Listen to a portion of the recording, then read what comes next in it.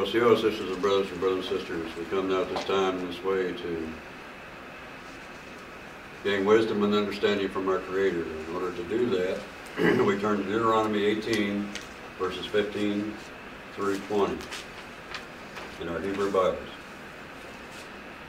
Deuteronomy 18, verses 15 through 20. Your God will raise up for you a prophet like me from among your own people. You shall heed such a prophet. This is what you requested of your God at Horeb on the day of the assembly, when you said, if I hear the voice of my God any more, or ever again see this great fire, I will die. Then God replied to me, they are right in what they have said.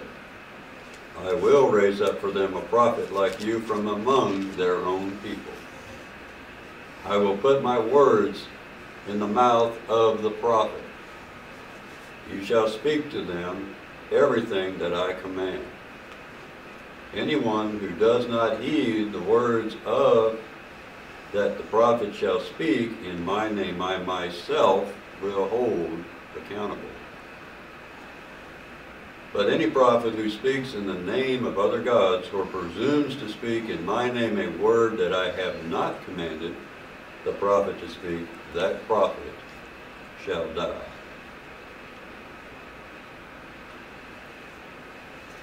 Our reading today from the New Testament takes us to Mark during this time of Epiphany. We're still in the weeks of Epiphany as we approach Ash Wednesday and the time of Lent. And so we want to turn to Mark chapter 1, verses 21 through 28. That's Mark chapter 1, verses 21 through 28.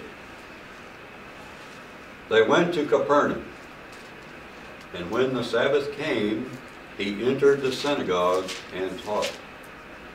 They were astounded at his teaching, for he taught them as one having authority, and not as the scribes. Just then there was in their synagogue a man with an unclean spirit. And he cried out, what have you to do with us, Jesus of Nazareth? Have you come to destroy us? I know who you are, the Holy One of God. But Jesus rebuked him, saying, be silent and get out of him. And the unclean spirit, convulsing him and crying with a loud voice, came out of him. They were all amazed, and they kept on asking one another, what is this? A new teaching with authority? He commands even the unclean spirits, and they obey him. At once, his fame began to spread throughout the surrounding region of Galilee. Hear the words of the Gospel of Mark. Are you speaking with God's voice, or your own ego's voice?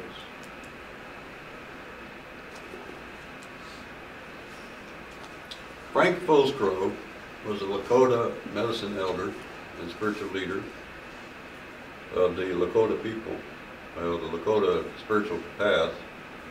He was Teton Sioux, actually, and I believe he lived on Pine Ridge Reservation, if I remember correctly. And many people describe him best as being one who was compassionate, caring, easy to get along with, joyful person, but also one who was deeply concerned with the social injustices, the poverty, and the oppression that was suffocating the spirit of the people and their willingness to walk in harmony with Creator and all of creation. I remember Grandpa had nothing but respect for him. Talked about him many times, and one of the parts of Frank Fullscrow that stands out for me, is the thing that I remember,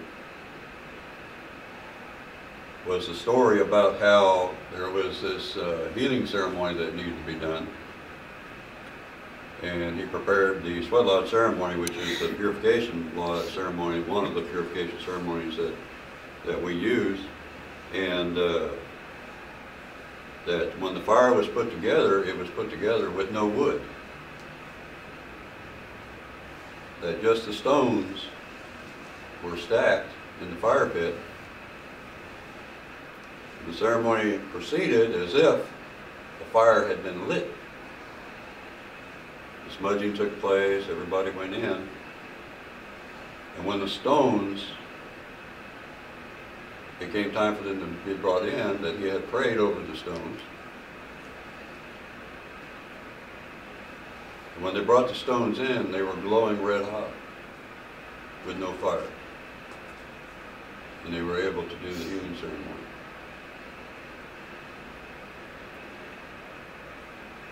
That is the kind of presence and power that I'm used to being around.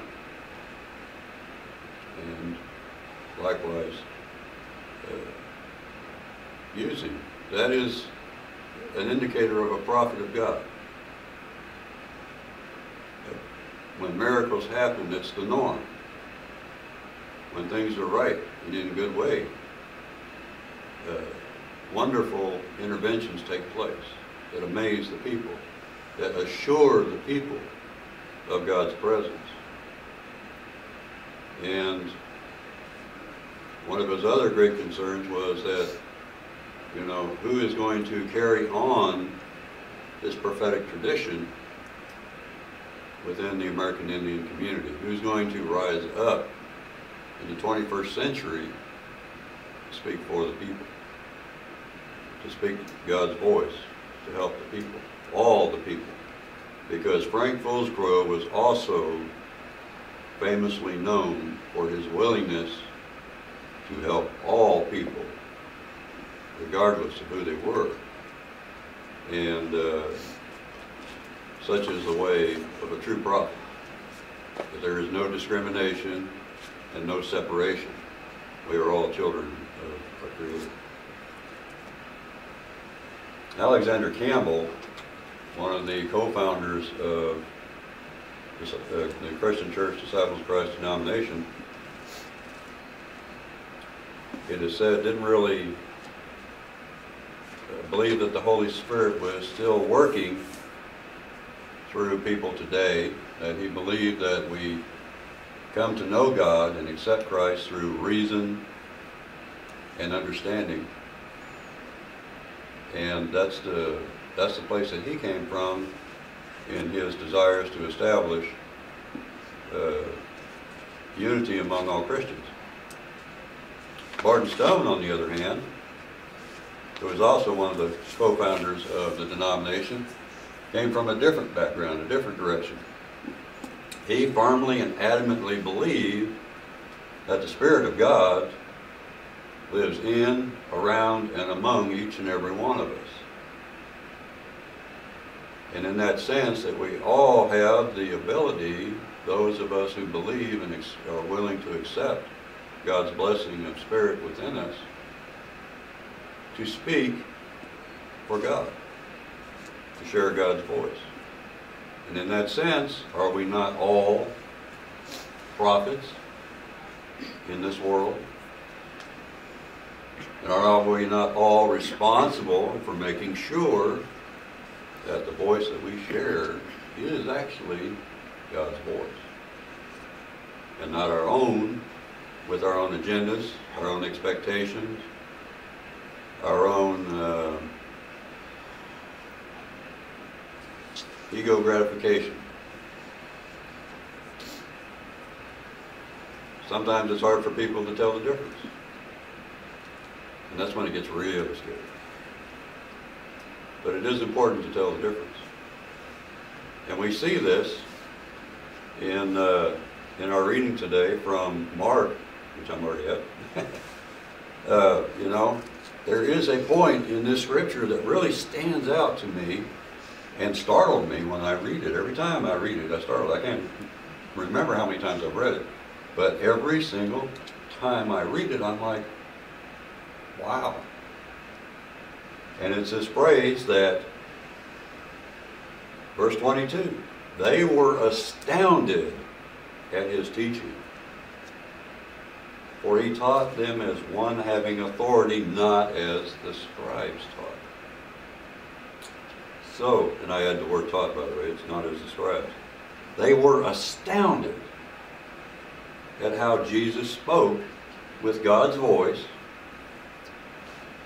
about God, about Scripture, to the people, and not as the scribes. And that paints a picture. Imagine, if you were, you're sitting in this synagogue 2,000 years ago, halfway around the world, and you're expecting the scribe to come up, unroll a scroll, and chant some verses to you. But not really to tell you anything inspirational. Not going to tell you anything that you didn't already know. But you're kind of going through the motions. That's the image that is painted here. For me, anyway. But when Jesus got up there, when Jesus stood before those people, and he read those scriptures, or sang those scriptures, and he taught in such a way that it inspired the people, it shocked them, it made them look at themselves, their lives, their choices, their behaviors, their motives. It startled them out of their comfort zone and put them in a new place, a new way of thinking. And it was so powerful that it says here that just then there was a man. So presumably this person was not in the synagogue at the time that Jesus was teaching, but something happened during that teaching time that this man came into the synagogue. What are you doing here? Are you here to pick on us? Of course, it's the unclean spirit, what many people call demon, but according to Judaic definition, it's an unclean spirit, which basically means a disembodied spirit that is not in harmony with itself or with God. And it had possession of this individual, right or wrong, good or bad, that was what was going on. But the unclean spirit thought that the sole purpose for Esau coming there was to persecute him. And apparently it upset Esau that this happened. He was a little miffed. And in short order, he took care of it. He said, shut up. Be silent. He told him, get out of there.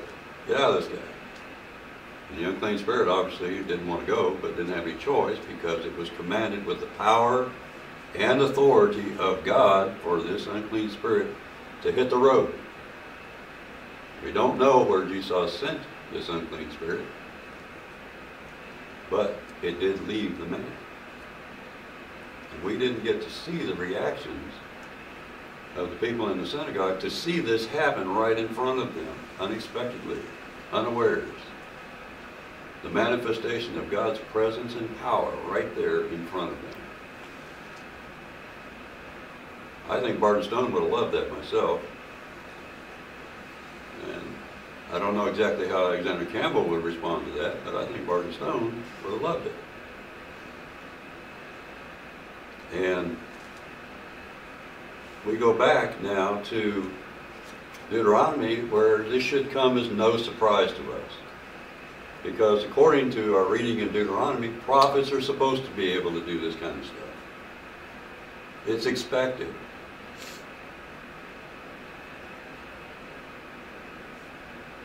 Prophets speak with authority. Well, they're talking about the same authority that Esau had in this world. That is the authority that God has bestowed upon us. Just like God's power and presence was bestowed upon Frank Foolscrow, and he was able to do wondrous things in his life.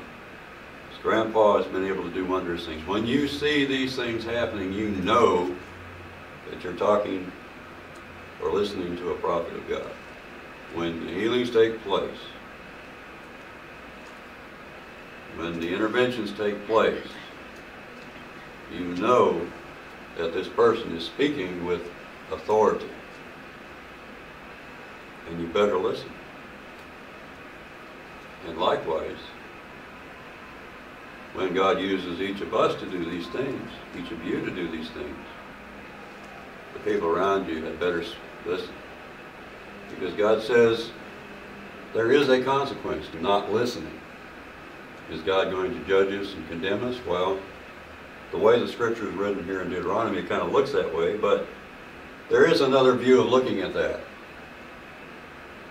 And that view is that if we don't listen, if we don't heed the words that are spoken, we're setting ourselves up for more trouble, not because God's going to punish us, but because we're going to make our lives harder just by not paying attention, not being a part of what's going on. We're going to make our spiritual journey more difficult for ourselves. So God doesn't have to punish us. We do enough of that ourselves.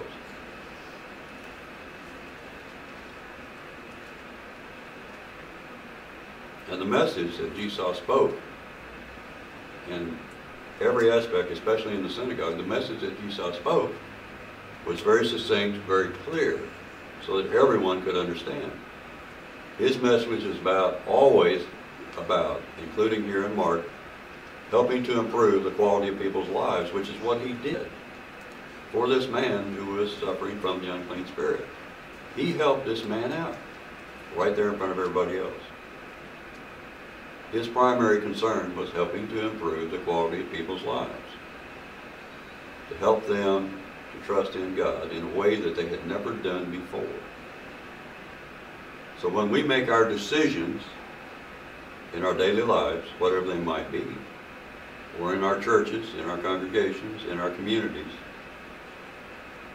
are our motives about helping to improve others or just ourselves? Are we looking at being of good service, or are we looking at serving ourselves? And so we have this responsibility to pay attention to these things. Or if we do not, if we turn away, we turn to harm, we turn to dissonance, we drive people away from us, we make things harder for ourselves. Remember, are you joyful and considerate of the needs of others, or just yourself? And as believers, we must guard our voices to ensure that we are speaking in a good way, a way that reflects the heart of God in this world. Walk in you.